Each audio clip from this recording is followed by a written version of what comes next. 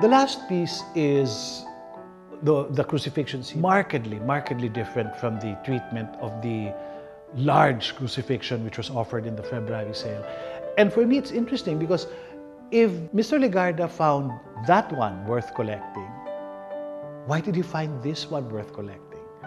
It's because both speak of the crucifixion using two totally different languages, two different idioms.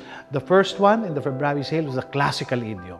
Everything seen correctly, frontally, all the characters in proportion with each other.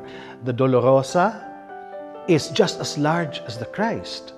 So you're playing with a certain folk sensibility in terms of representing the divinities, the deities, the saints, with what may look to us as a funny sense of proportion. You'll find out that it's really a relationship in terms of importance.